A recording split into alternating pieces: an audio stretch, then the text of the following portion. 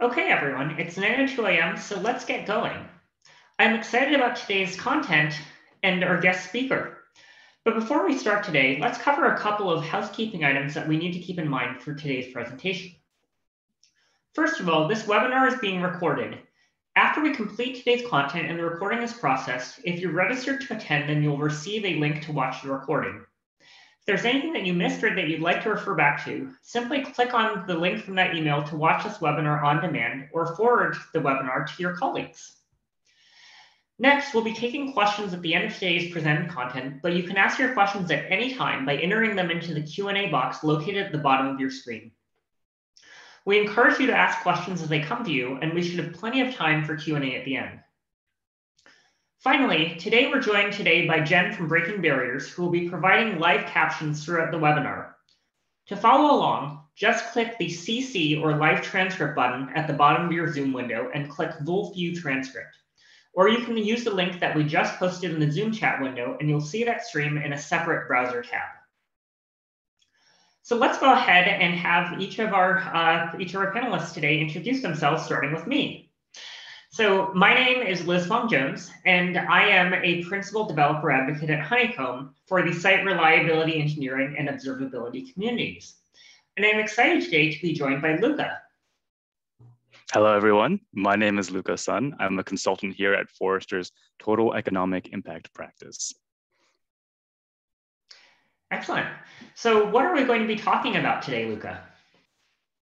Today, well, Liz will give us an overview of what is Honeycomb, and then I'm going to jump into discussing what is a TEI and how is that going to be relevant to you and your organization. Next, I'll talk about the research that was conducted, and then jump into some of the customer journeys and outcomes that we uncovered by speaking to existing Honeycomb customers. And then I'll finish off with some high-level study results. Excellent. Well, let's get into it.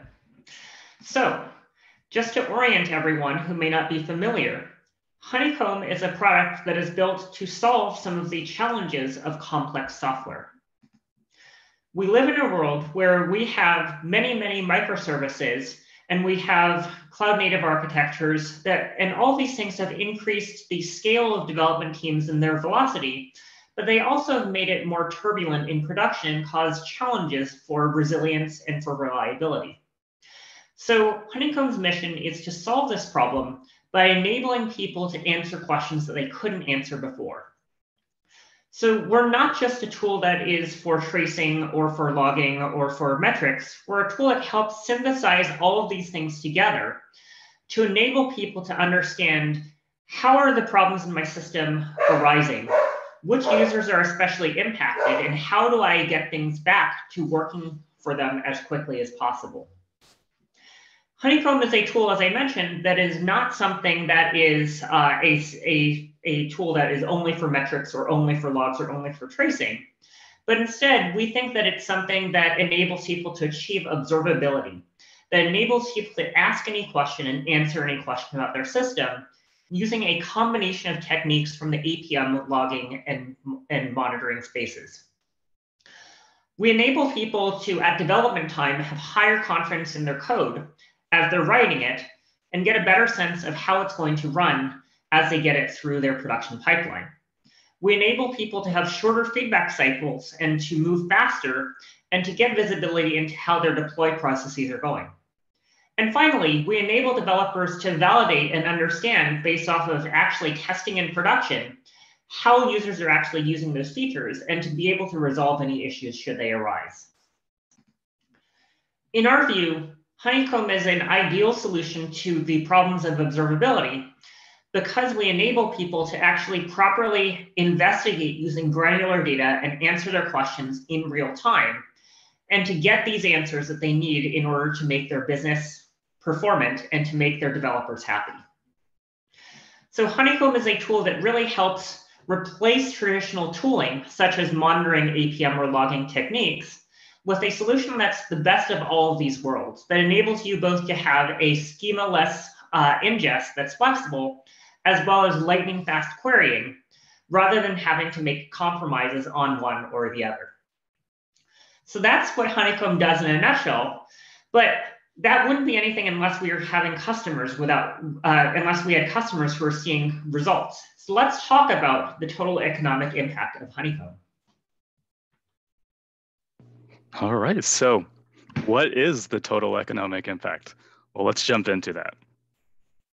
So when talking about business case justifications for technology investments, we understand that decision makers nowadays need something that goes beyond your typical total cost of ownership or even ROI analyses. And so that's where the total economic impact comes in. On the next slide.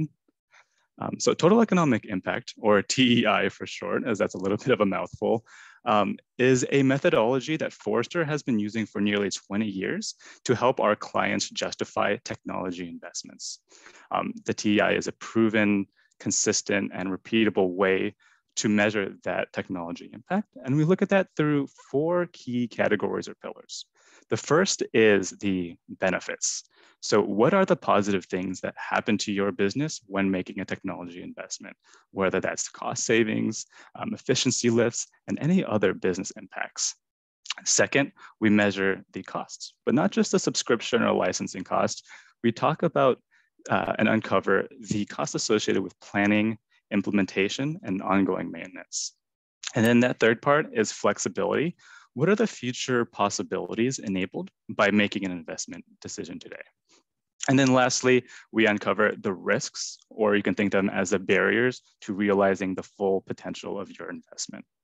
And a key methodology, or key component to this methodology rather, is that we speak to existing customers with their experiences in a measured way and use that data that we find as a basis of our analysis.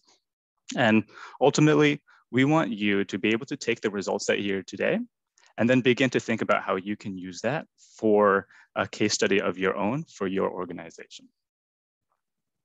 And on to the next slide. A couple things to note. This is a commission study. Forrester Consulting is an independent practice. We're not here to endorse Honeycomb, but we are here to say, hey, we spoke to these customers, and this is the total economic impact that we saw. All right, and then moving on. So how did we do this? Let's talk about how the research was conducted. To begin with, we started by interviewing 4 customers using Honeycomb across a variety of sizes, as well as several industries. Starting from largest to smallest, we spoke to a financial services organization that had about 1,200 Honeycomb users in their existing state, which is about 40% of their entire 3,000 engineering team. And they communicate hopes to bring that up to 100% of their engineering team. And we can talk about that as we go on. We talked to a financial technology organization that had 90 Honeycomb users, which comprised of 75% of their engineering team. We talked to a high-tech organization with 83 Honeycomb users. And then lastly, a smallest organization had 12 Honeycomb users, but were fully dedicated to a site reliability engineering team. So let's talk about the before state, the prior state, the legacy state. So before Honeycomb, customers utilized competitor observability solutions along with the traditional monitoring, logging, and tracing. And they also shared some of the pain points that they experienced before their investment in Honeycomb.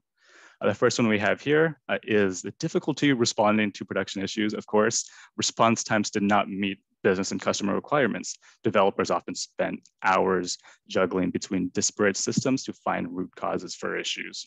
And along that same vein, there was low cardinality data and just insufficient insights from telemetry data. Similarly, there's an inability to catch incidents before they became critical. Again, having low fidelity data, inability to find bottlenecks. We also did hear that developer time was definitely reactive, limiting innovation. So when it came to identifying and resolving issues, developers were firefighting on their heels, limiting the time that they can spend proactively solving issues and developing new features. We also heard that scaling people to become power users was an issue. In other words, interview customers told us that knowledge and capabilities were at risk of being siloed to a smaller group of users, limiting the ability to utilize a wider range of employees to do this investigation work. And then lastly, there was some difficulty managing both numerous and expensive legacy solutions. And going on to that investment objective. So we also want to understand why customers were looking to invest and adopt in Honeycomb. And the first thing that we heard was that customers wanted something that can support their digital transformation, modernization, and a tool that can support the complexity of a modern stack. Customers wanted to decrease the total cost of ownership of other tools. Of course, decrease mean time to resolution rates. We did hear a lot about customers being excited about SLOs, service level objectives, to better understand production issues, understand customer impact, and improve service reliability. We heard that customers also wanted to improve employee experience, improve the engineering time and the frustration that can be involved with their legacy state. Okay, and on to the next slide. So that's what we heard from customers, a little bit about the customer journey before their investment in Honeycomb. Based on all their experiences, the data and their characteristics of those interviewed customers, we created a composite organization. And so you can think of a composite organization as a representative company in which we assign a financial model to benefits, costs, and ROI. So diving into some of those characteristics, our composite organization is a North American-based company with global operations serving other business clients with about $500 million in annual revenue. And when we zoom into some of the more specific characteristics, we look at the number of engineers who are using Honeycomb in this organization. And that's starting with 300 engineers total in year one, scaling to 400 in year two and 500 in year three. This is a 3-year analysis. And the reason that scales like that is it mirrors what we heard from customers, that once they implemented Honeycomb, they start to see a lot of value and wanted to expand that to as many developers and engineers as possible. And then I'll skip down here to the previous state. Like what we heard in customer interviews, this composite organization is coming from legacy monitoring, logging, tracing, observability tools. So let's start with the kicker, the final results of the study, and then we can work our way back from there. But based on our analysis, the composite organization experiences a 3-year present value return on investment of 296%, with benefits totaling to $5.9 million and a net present value of $4.4 million. Now, we measure all costs and benefits in present value to reflect that $1 today is worth more than $1 tomorrow. And then the last point here is that net present value is simply the total benefits minus the total costs. All right, and I really love this quote by the Chief Solutions Architect in the Financial Services Organization. So I'll read it out. Honeycomb gives us context across our workloads from any entry point. It's an incredible ability that lets you answer any questions and gives you goals that go beyond incident response. So let's talk about what were the exact outcomes that Honeycomb customers received.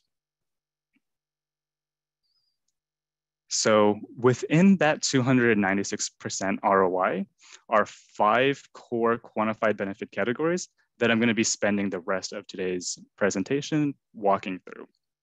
Within the actual study that we created, we broke down these calculations in transparent, easy to understand and apply to your own organization framework. And so the hope is that you get your hands on a copy of this study so that you can begin creating your own business case for your own organization. But for now, I'll just hit on the highlights of some of our findings. Starting with, I'll be talking about the increased incremental revenue, cost savings from faster incident response, cost savings by preventing incidents altogether. We did here and quantify avoided employee churn cost savings. And then lastly, we'll dive into some of the details about the cost savings that were a result of decreasing consumption in legacy solutions. Okay, so starting with our first of 5 main quantified benefit categories, one of the most significant outcomes shared by customers was the incremental increase in revenue of $1.9 million for our composite organization. But for interviewed customers using Honeycomb, this was essential in reducing revenue leakage that can be a result of production system degradation and outages. So here you'll see in this slide and the next few slides, I've listed out a few of the key metrics and data points from our financial framework, but please read the full study to see more details. So for the composite organization, we assume that 60% of annual revenue is dependent on those production systems. Of that 15%, 15% is susceptible to permanent loss of revenue, or we call it revenue leakage. With Honeycomb, we found that customers significantly improved their uptime, they improved services, and were able to recapture that revenue by 15% in year 1 and 25% in year 3. And that scales as a composite organization increases adoption of Honeycomb within their organization. So let's talk about how one might achieve that and why it really matters that Honeycomb really changes that lever with regard to revenue leakage. So if you are a company that is operating a B2B business or even a B2C business, your customers care about reliability. They care both that your services are responsive and fast and that they can access them at all. If you have a lack of reliability, whether it be your service being incredibly slow or it being flat out down, there are two potential areas that your customers can churn. One area is in the short term is that if someone is trying to give you money or process or transact revenue through your system, you are not going to receive revenue for the period that you are down. Additionally, there's a longer term damage to user trust that your brand will suffer and that customers may churn in the longer term if they cannot actually trust your service. They'll go to a competitor instead. The way that Honeycomb avoids this revenue churn is by having your customers experience less outages and therefore to trust your services more. That if you're able to quickly detect outages with service level objectives and triggers, and if you're able to resolve your outages faster by using Honeycomb's advanced diagnostic features, you're going to be able to restore service much faster and your customers will transact more and they're going to rely upon your service more. So that's how we think that we were able to have these customers talk to Forrester and say that this was an area that they saw improvement. These are the functionality areas within Honeycomb that we think they're using to achieve these results. All right, our second benefit that we quantified was cost savings of $2 million from faster incident response. So with Honeycomb, customers decreased mean time to detect and resolve issues. They improved query response times, found bottlenecks quicker, and reduced time on call, to give a few examples. Developer productivity also improved as a result from information sharing. So in the composite organization, we assume of all the developers and engineers using Honeycomb, about 20% of them, or 20% of their working hours are actually spent within Honeycomb. Developers then reduce the time to respond to all level of incidents by 15% using Honeycomb as compared to what they were using in their prior environment. And then lastly of this calculation, we assume that 50% productivity recapture rate here in the bottom, that 50% of the regained hours from that improved productivity and speed in which to respond to incidents is reapplied to other tasks. So let's talk a little bit about how this actually happens in practice. The Stripe Developer Coefficient Survey says that 17 hours out of every week of developer time are spent on end-to-end break-fix work or spent on-call, things that are reactive rather than things that you plan to do that are moving your business forward. When you use Honeycomb, your developers benefit, not just your users. So when developers are able to find solutions, not just to outages and on-call, but also to subtle bugs and other kind of break-fix tasks they may be doing, it takes them minutes, not hours or days. And that time that they save, they can spend then on moving your business forward and working on proactive features, rather than having to spend all of their time doing break-fix. There are other areas of productivity, as Luca mentioned, that are also impacted, where if you're having a distributed microservice environment, If your engineers are having to change tools or talk to other people because they can't understand the data that's coming out of another system, that can be a real drag on productivity. So when everyone is using the same tooling, then you wind up spending less time context switching, and you spend less time pointing fingers or having blame because everyone is able to see the same data in the same tool, and they're able to get results much faster and get back to developing features. All right, so the third benefit we quantified was cost savings of $683,000 by preventing incidents altogether. And so in addition to labor savings realized from faster incident response, we found that customers eliminated or prevented incidents altogether by addressing them before they became an issue using SLOs and features like Bubble Up. One financial services organization told us that they eliminated 40% of severe level incidents using Honeycomb. So in our composite organization, there's 750 critical application incidents per year. With Honeycomb, the composite organization reduces that number by 20% in year one, scaling up to a total of 40% in year 3. So let's talk about how the outages can be avoided entirely rather than just having the outages take less time to resolve. The way that Honeycomb helps people avoid outages entirely is by reducing the severity of incidents. So that people have yes, you are going to ship bugs into production occasionally, but there's a large difference between spending 5 minutes fixing the bug after you introduce it versus spending 2 or 3 hours on a war room call because it reached production and has resulted in a sub-zero incident 3 days afterwards. So with Honeycomb, people do this in several ways. First of all, by enabling developers to immerse themselves in production from the very beginning, they're able to better understand the steady state and how the changes that they make are going to impact production, causing an increased safety of the changes that they're making, rather than people being surprised when their code reaches production days or months later. Honeycomb also enables people to quickly catch those bugs, which, as I said, it's a lot easier to resolve a bug before it becomes a critical incident if you're looking at it right after it rolls into production. Thirdly, features like Honeycomb Bubble Up enable people to do effective canary analysis, so people can catch regressions and understand user behavior at 1% deployed rather than at 100% deployed once things have become too big to fail. Finally, Honeycomb enables teams to target their performance improvements and target their reliability improvements, and that really reduces the severity and frequency of outages because teams are focusing their energies on making the system more resilient in ways that matter, so that less break-fix time needs to be spent in the longer term.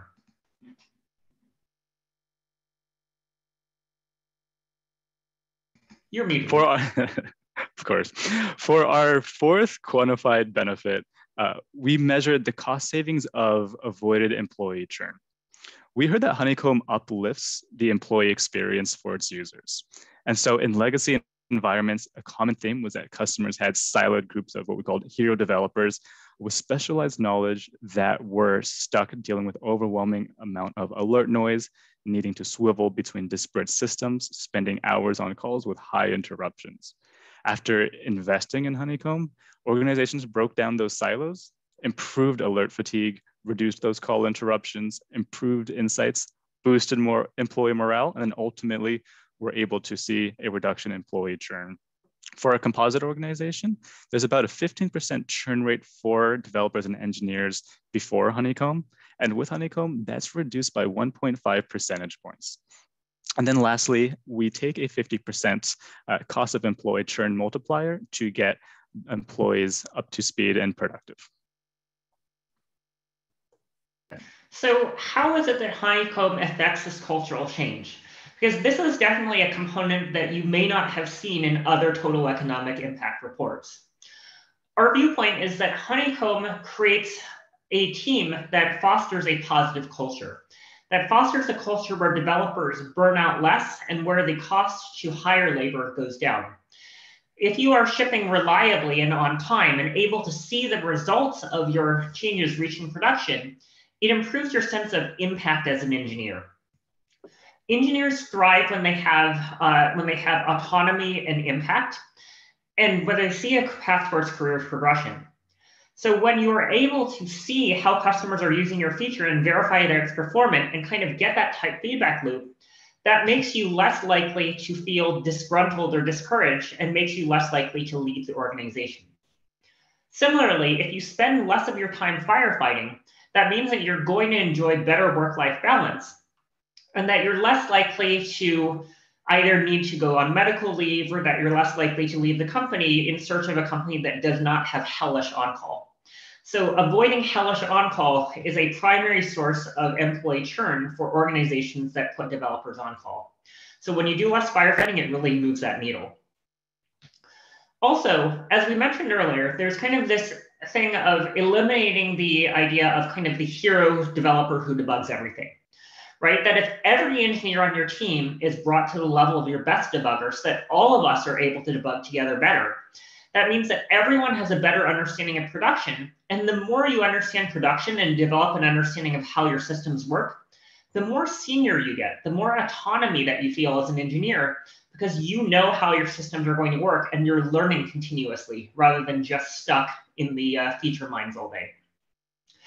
And finally, it cannot be overstated that if you are an organization that practices modern software delivery, including continuous delivery, observability, all of these practices, that engineers will hear about the positive experiences of those in your team and want to work in your organization.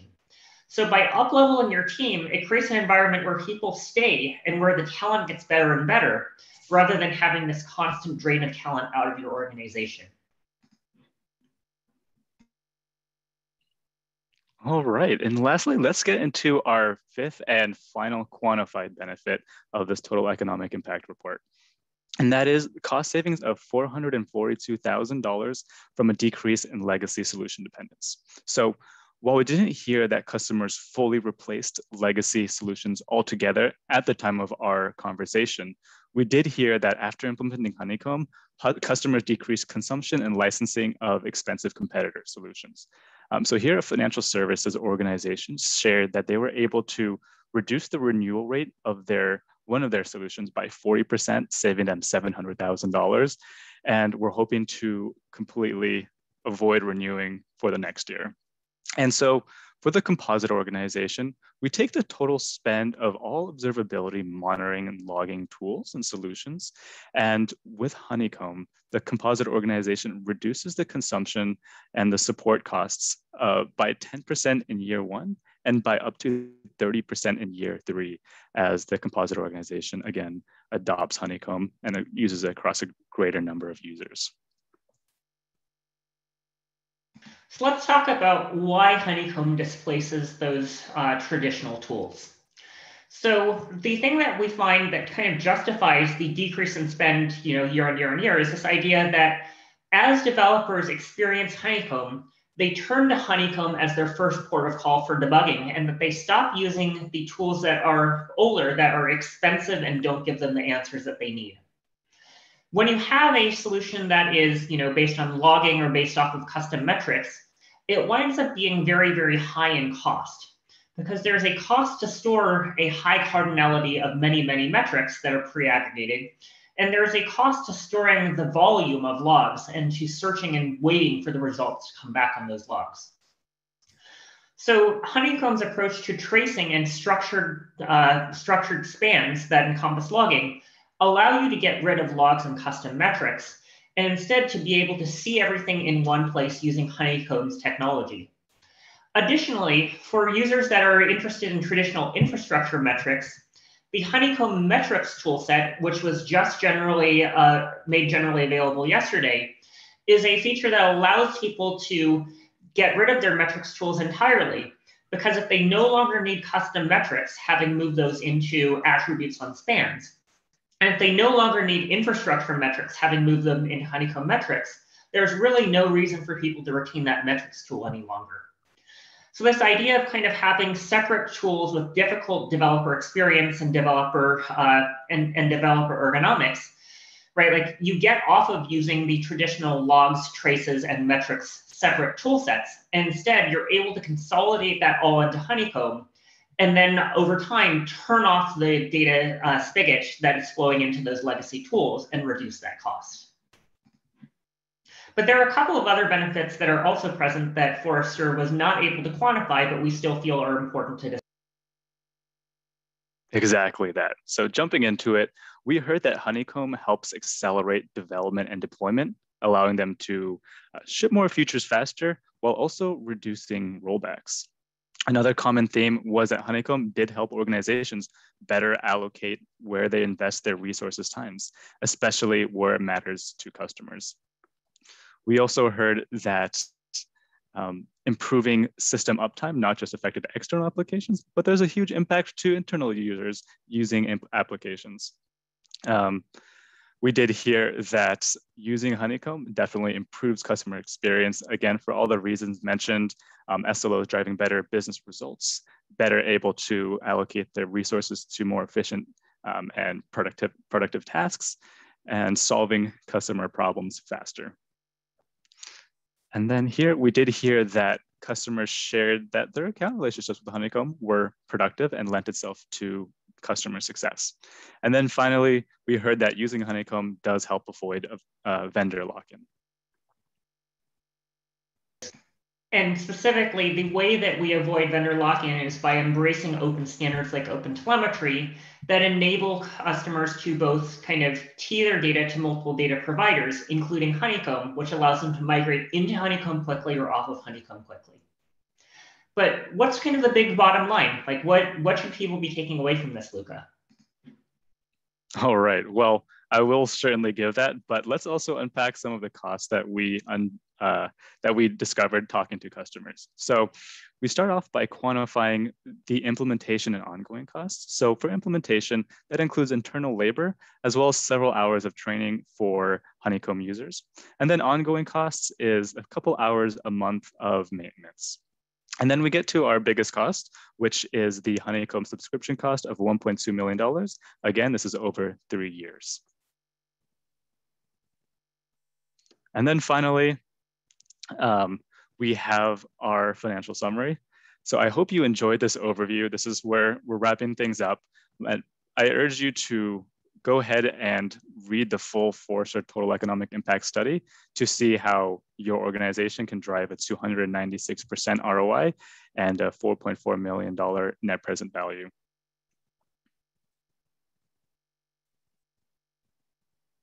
Thank you.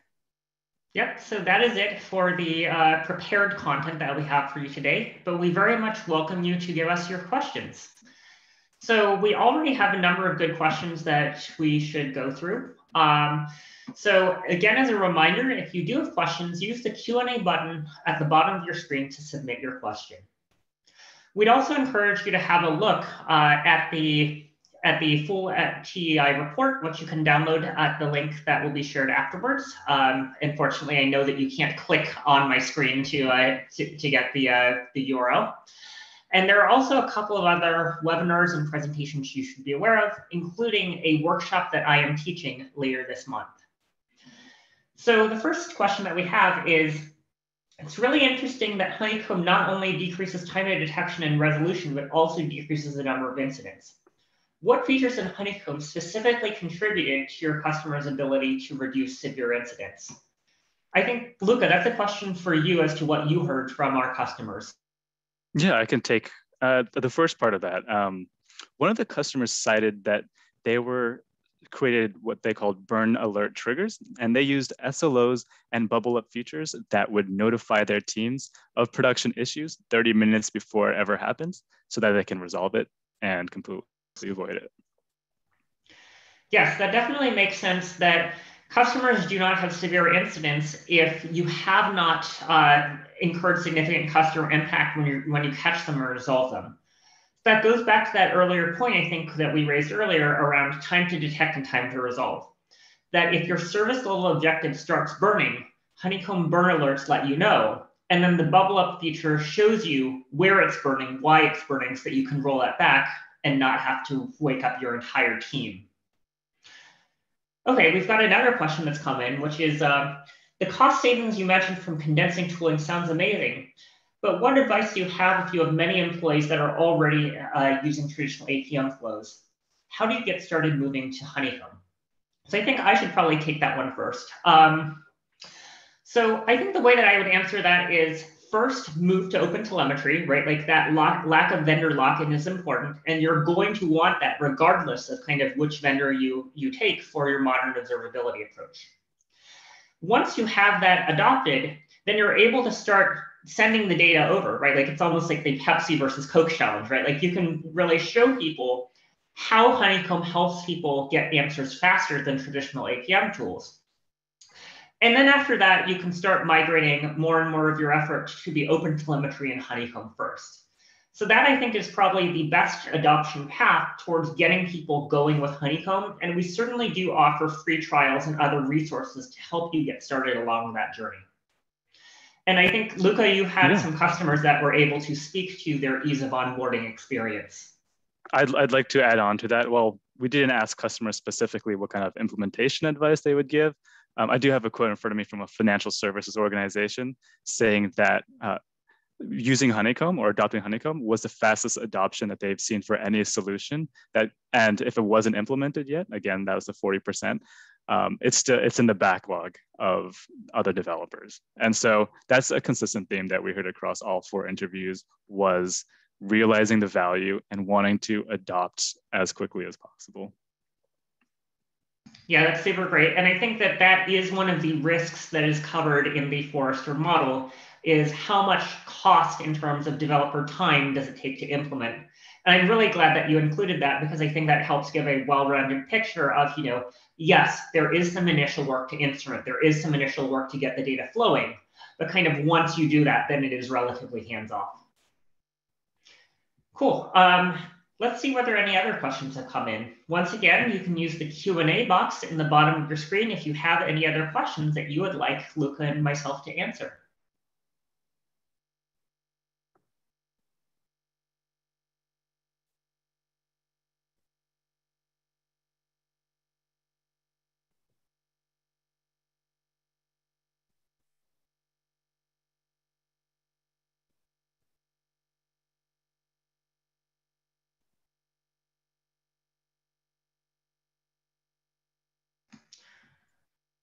All right, I am not seeing any further questions come in, so I think we're going to go ahead and wrap up the webinar here.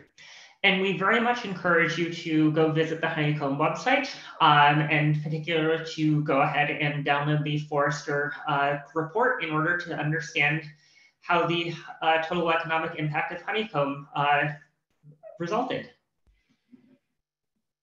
Thank you very much for joining us today, and we appreciate your attention and hope to see you at another Honeycomb event. Thank you, everyone.